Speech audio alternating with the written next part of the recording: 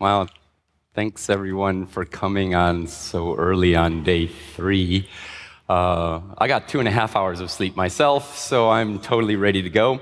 And yeah, the design patterns I think are super important for why we're even all here. The movement's been going on for a while, but the Hackerspace Design Patterns really did change things dramatically and got so many people aware of this incredible opportunity, Hackerspaces and all of our hacker conferences like here. So I have a lot of information that I've compiled, and I can't really go over much of it, so I want to really just put everything in context of why the original Hackerspace design patterns are so important, and some ideas of how to compile a new set that includes the original, because the original really are superb. They are still relevant and vital. So I have to look at my notes, I'm afraid, because my brain's a little broken, so forgive me. But I've been waiting for this camp for 4 years, since the last camp, and it's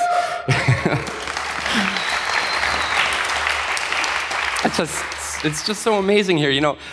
I've been thinking about this talk for a long time, but I actually wrote it last night at the Nope Village. That's our noise bridge and pseudo room of San Francisco area hackerspace village. And most of the camp I've either been doing workshops or wandering around and meeting amazing people, but if you just sit there, it's incredible the kind of people that just come up to you. I wasn't really prepared for that because I was supposed to write my talk, but like a friend comes by who's now an employee of the Pirate Party and starts talking about copyright issues. And there's an acquaintance who comes by who I've met a number of years ago, who's now been spending the last year of his life writing a really trippy, cool game you can play on your phone. Someone else comes over and we talk about encoding and decoding transmissions, receptions with an incredible radio badge. How about that badge? And then funding sources for our projects and how they matter, how to promote open science, secure password managers, filmmaking. These are just a few of the things that we talked about, which kept me up till 5:30 in the morning. And of course, that meant we were all talking about the merits of sleep. So anyways, this is our community. And, my first hacker conference was in 2006. That's getting to be a number of years now. The turning point for me, though, was the following year at CCCamp, where we are now. Just amazing, more LEDs than China. But this community comes together and creates this. It's just totally amazing. In 2007, though, there were a bunch of North Americans who came to Camp 2007, and we were visiting some hackerspaces. We really wanted to learn about hackerspaces because all of us have experienced how wonderful it is to be in an amazing community at hacker conferences, but we really didn't have hackerspaces to go to and check out in North America. So we met a bunch of German hackers at hackerspaces, 3 of whom from C4 in Cologne.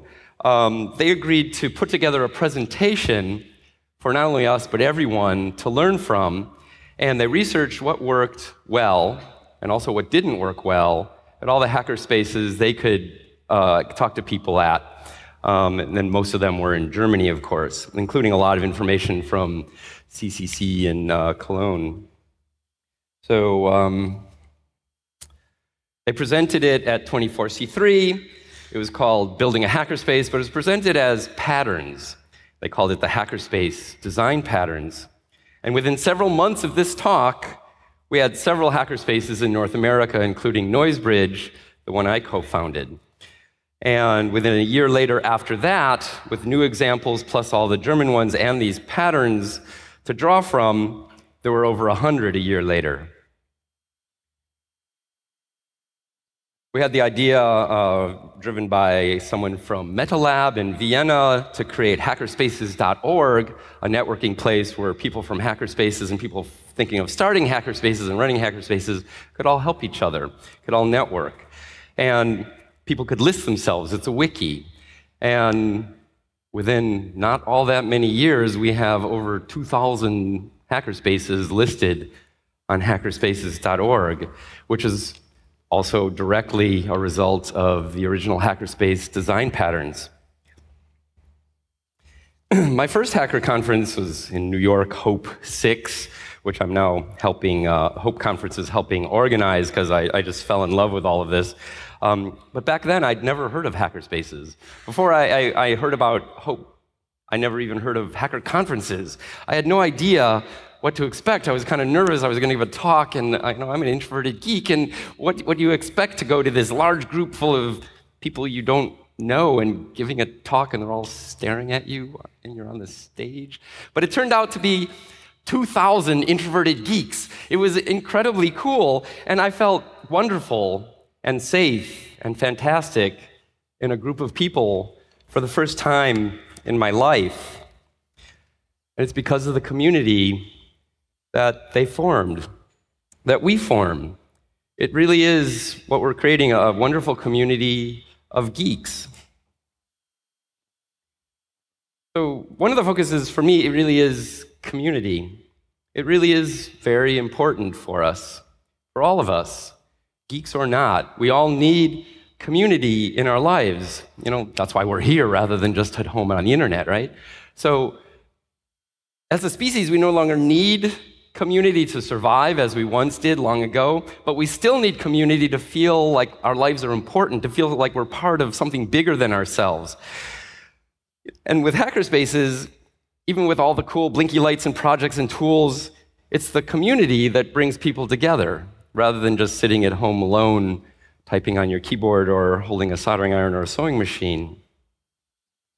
But as it turns out, we're not necessarily all well suited for community because we're not so well trained. So community is hard work. Maybe it always has been. The Hackerspace Design Patterns are a fantastic set of patterns that we can look at and ponder and draw from to help us in our journeys with interfacing with community and forming community and hopefully growing community. And even though they were written 8 years ago, and there were only a small number of hackerspaces back then, they really are still very relevant. If you haven't read them, please do. Just look up Hackerspace Design Patterns online. You'll find them. They're pretty amazing. They're very important, and if you have read them, reread them. I was actually surprised rereading them, preparing for this talk over the last 3 weeks, how relevant they are, how interesting and insightful they are. So I don't have time to go over, obviously, the whole original design patterns, but I want to give you a few of them so you get a feel for how the design patterns work and have a taste of it. This is just one I thought was pretty interesting. How do you start? Do you start with this, or do you start with that? Do you start with a building and hope people come? Do you just have a cool project and then grow it into a community that you then find a space? They recommended what I've seen at the hackerspaces I've visited. And by the way, I travel the world giving talks and workshops, usually with soldering for the workshops and teaching people of all ages this cool stuff, doing what I love and doing it mostly at hackerspaces. But in all the hackerspaces I've visited, most of them have started by working on the infrastructure, creating just enough organization and infrastructure, walls, spaces, whatever, some tools that people could come together and grow their community in whatever surprising ways their community would grow. This other one I thought is pretty interesting, named after Grace Hopper. She's one of the early computer programmers. She worked her way up in World War II. When do you start a hackerspace? There's always problems that you need to solve before you can really do the thing, before you can start any project, right? If you're doing art, if you're doing a computer program, how much do you architect before you actually start? The recommendation of the Hackerspace Design Patterns and what has worked really well for so many hackerspaces around the world is you just do it. Don't wait. If you try to solve all the problems before they happen, you'll never start. So this has led to a couple of things that I've seen at not only Noisebridge, but hackerspaces around the world. One of the outgrowths of this is, there's a couple of rules of thumb. So one of them is, don't solve problems that haven't happened. You just get bogged down in endless, useless discussions. And what I've seen at Noisebridge and other hackerspaces is when that starts happening, someone just says, let's not solve problems before they happen. And then, it's like, oh yeah, and then we move on. Another one is do-ocracy. You all heard of do-ocracy? Yeah? So do-ocracy is just do it. Don't ask permission. Grace Hopper is famous for a number of quotes. One of them is, it's better to ask for forgiveness rather than permission. So just do it. But of course, follow the one rule of Noisebridge and signs we've seen all over here. Be excellent to each other as you do it. If you think there are objections, obviously you don't want to go ahead. Another one that I think is great, there was one called the plenum pattern, which talked about the importance of weekly meetings. And that's the way people come together and discuss issues of importance and make decisions and solve problems. The pattern that followed this is, what day of the week do you choose for this meeting? And I like the first line, every weekday sucks. And it's true. If we're starting an organization, a community, a hackerspace, we're busy. We have stuff happening in our lives, cool things happening in our lives, and we're busy. There's no way you're going to pick a day of the week that works for everyone, so just pick Tuesday and get it over with. And that's what we did. At Noisebridge, we did this, and we grew rather quickly before we had a space to up to 50 people every Tuesday meeting. But it was very problematic because some people had to get off early because they had Chinese lessons online with someone in China, and other people couldn't come till late, and various other reasons why it's problematic, like every day of the week is. So we decided to focus for 3 weeks on how to choose the best day of the week. So some people who thought this was important researched it, and everyone in the group picked their number 1, number 2, and number 3 best day of the week, and we come up with an algorithm. One person came up with an algorithm and put all the data in, and it came out, and the best day of the week was Tuesday.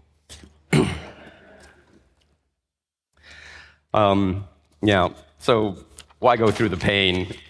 Learn from others' experience. There are also anti-patterns in the Hackerspace Design Patterns. This one is really relevant.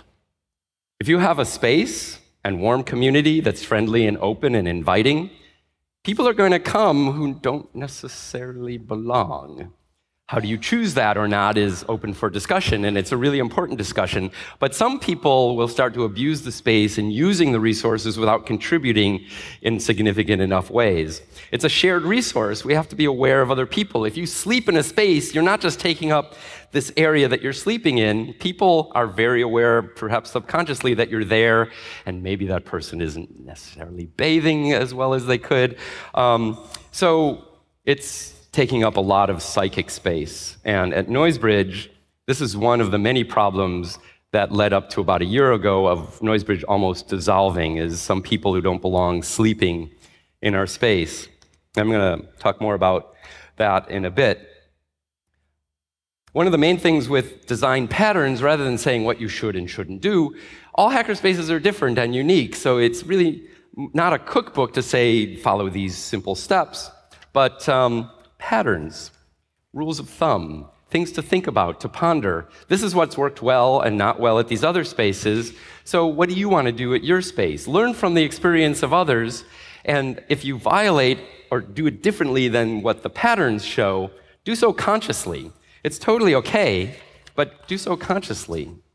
For instance, a long time ago, one of the earlier hacker spaces is Tempe Lab, just outside of Paris in a suburb which was not very friendly, kind of high crime. And they decided that one of the people would live there to have a living presence there, and knowing full well about the patterns, and that worked really well for them. Also, for instance, here's a pattern that is now sometimes an anti-pattern, depending on the space. We need food. It's wonderful to bond together while eating food. At so many of the hackerspaces I've been to around the world, I've had fantastic experiences meeting people and having great conversations over food, great food that everyone could eat. But at Noisebridge and many other spaces, it's definitely an anti-pattern. We have a grocery store in the first floor of our building. There are rats. They migrated to our space because it was a friendlier environment for them. It also became a place where a lot of people who weren't really part of our community were hanging out in the kitchen, just use the kitchen, and then leaving, or hanging out with each other and not really being open to people who are part of the community joining in conversations, and people got kind of uncomfortable, and things got messier and messier, like that. And rats, roaches, we ended up last year choosing to close our kitchen, which saddens me, but I think it was the right choice for us. There's a lot of patterns that are really, really relevant. They cover many topics, including sustainability, funding, conflict resolution, and others. But that gives you a taste of what the patterns are like. You give a problem and some solutions, implementation ideas. Now with many, many more hackerspaces in the world, way more, and 8 more years of collective experience, I think we can add to these patterns so that other people starting hackerspaces and running hackerspaces can benefit from this. So to prepare for this talk, I put the word out. I didn't want to just come up with these patterns myself. I have a lot of experience traveling around and visiting hackerspaces, but I wanted to be collective input from as many people as possible. So I put out the word on hackerspace email lists, many of them. I put it out on the hackerspaces.org email list, and I was deluged with a lot of suggestions, really, really good ones. Some of them are very specific to a particular space. Some of them are really good for subset of hackerspaces. What I wanted to initially do was create patterns that are good universally, somehow distilling what's universal out of these ideas and presenting ones that are universal for everywhere in the world hackerspaces. And I think we can do that. But I also would like to create ones that are good for subsets of hackerspaces, like urban ones, or like ones in decaying industrial urban areas, or whatever. Whatever we do. So I actually, though, got 81 small type pages of raw notes from people. And I'm still getting, even today, I got some more ideas, people sending me ideas. So clearly people are thinking about this, people think it's important. So let's bring our ideas together and make some Hackerspace Design Patterns 2.0. The topics range quite broad, many of the ones in the original design patterns, but some new ones too. So we have funding, people who are toxic to community, keeping people motivated, group organization, conflict resolution, how to deal with physical stuff that accumulates, just so many different important topics. I can't go over all of them now, but I want to point out just a few that I think are interesting. These aren't really all fleshed out yet, but they're really good ideas for making them real. The mentor pattern is for bringing new people on, so as they come in, they know what your community is about and what it's not about, and they feel welcomed, and they can be almost from the get-go an integral part of the community and grow together. And maybe that was created because of the mentoring program that started a few years ago at Chaos Congress, and it's been working really well there. This is one we came up with Noisebridge after we actually, for the time being anyways, solved our serious problems. We call it the cultural immune system pattern. So if your body, a living organism, And our communities can be considered living organisms. They take on a life of their own more than the sum of the parts. If we can, like our bodies, deal with invading elements that don't fit well, and also attract what is healthy, then we're healthier. The community, it's the same thing. So there's many ways to go about that. With NoiseBridge, one of the main problems is people who don't belong, so we talked about how to define that for ourselves. And we came up with some good guidelines for that. And also, taking off on the mentor one, we have greeters. Everyone who comes in is greeted. The greeter, it takes full responsibility for that person, shows them NoiseBridge, how cool it is, what NoiseBridge is and is not about, and empowers them to become part of the community and do what they think is awesome in our space. And the greeter also kicks out people who are tweaking.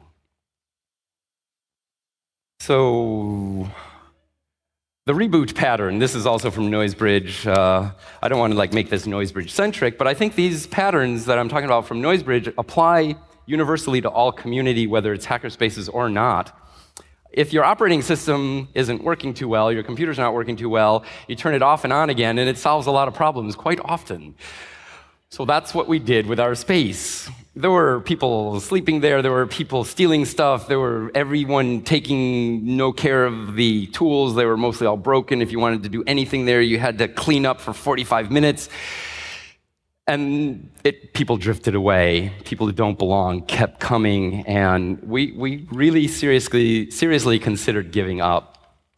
But we had the idea of shutting the space down, only allowing people who are fixing the place up to come in. It attracted new people, it attracted old people. Everyone, again, felt part of creating the space that they want to be in. It was super high. And when we reopened, we had a party.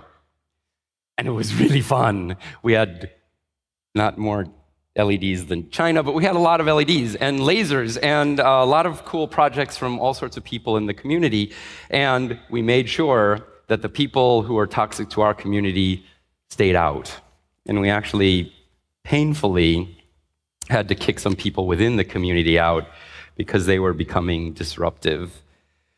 Community really isn't easy, but it's way rewarding and worth the effort we put in. I just want to briefly show what NoiseBridge was like before the reboot and during the reboot. Kind of night and day, huh? And we invited artists in after we painted all the walls white, and we have a mural of Tesla and all these other beautiful murals on a wall. And now it's a thriving, really positive community that I'm super excited to see what's happening every time I come home. So again, that's just a little taste of what I've compiled. I would love to have this as the beginning of a discussion that we can have a living document, the Hackerspace Design Patterns, that we keep adding to so that our communities are healthy. So there's great diversity in our hackerspaces and all around the world. Yet I really do think we can distill some universal patterns to ponder. And, like I said, ones that are good for subsets. So I would love to start that conversation at a workshop following this talk for anyone who's interested. I have a slide for that later. The world really does need hackerspaces. We need to create, and we need community, and hackerspaces brings this together and makes it available, these opportunities for everyone. In this room, we probably all have this opportunity, or most of us anyways. Many of us have probably even started hackerspaces. So we have to make more, I think. Not every one of us, but if we can help other people who want to start more, then maybe some percentage, ideally all 7 billion people in the world, have this opportunity that we have. I don't know what'll happen, but I think it's worth a try to help let this grow even further.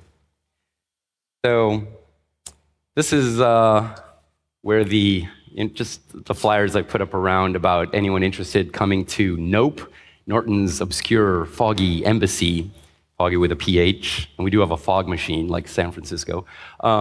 Please come if you want to talk about this. and if we run out of space, we can go to a bigger one. Also, pretty much related, hackerspaces.org website has been somewhat neglected over the years, and there's things that are obsolete on it. I still think it's a fantastic resource. If we put some energy into it, that can be way better into the future. So I'm having a talk about that at NOPE, Norton's Obscure Foggy Embassy, on Sunday at 7 o'clock. So that's all I had to say. If you ever want to contact me at camp, there's the relevant information. If you want to contact me anytime, anywhere, for any reason, that's the relevant information.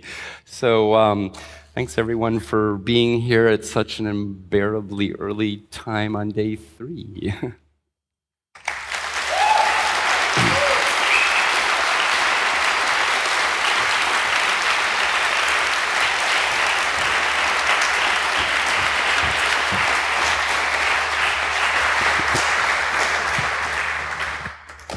Thank you very much. You're very welcome. For the presentation. So we'll have like 2 more minutes for Q&A. So if anyone wants to ask something or to state something, please line up with the with the microphones at the right, at the left, my right and left. And afterwards we'll have this 3 hours discussion. So every question, hopefully, and comment will be cleared. Questions? Everybody seems to be sleeping still. Well, please join for the discussion at NOPE, where we can talk in depth. Okay, there was a question. Hey, Mitch, how's it going? I'm really glad to see that hackerspaces.org and the design patterns are getting their own sort of reboot. And it was a great presentation, and I agree with a lot of what you said. One of the things that I'm wondering about myself is, how do we make that specific stuff? Because, you know, as hackers, we like to find like the one ring to rule them all, or like the top 3 principles to ha-da-da. And, you know, people are squishy and different, and all sorts of parts of the world are very different. And the ways that we can support each other in community will look different. And so you were talking about like urban areas and suburban areas, and I'm just wondering if you have any ideas about the different categories that we can use to start identifying some of the general, like, well, these are design patterns for, in my case, I would think like, oh, the Middle East, or like people that live under a dictatorship, or people that live in places where people that build stuff terrify the people around them. And, but like just wondering what your general categories are, or your thoughts about that. Yeah, thanks. So that's Bilal. He travels around the world helping hackerspaces form everywhere, but he's been focusing on the Middle East, so he knows about that realm very well. And you know, I don't have necessarily subcategories to suggest at this point. Certainly ones that are like rich urban areas and ones that are poor ex-industrial areas in North America could be categories. The Middle East has its own set of assets and problems to draw from, but same with other parts of the world. Asia is different. But like I said, I really do think there are some patterns that are really good for all communities, even hackerspaces, including hackerspaces, that can be helpful for people to consider when they're forming community or trying to enhance their community. But yeah, this is what I'd like to start the conversation with, and we can start that at NOPE after this. For anyone who's interested, whether you're just curious and want to listen, or whether you have burning things you want to share, whatever, just come and let's talk about this, and let's take notes and start this ball rolling. Okay, I think we will be having one more question because we are really tight on schedule. Are you okay with coming to the workshop afterwards? Yeah? Okay, thank you. Go ahead.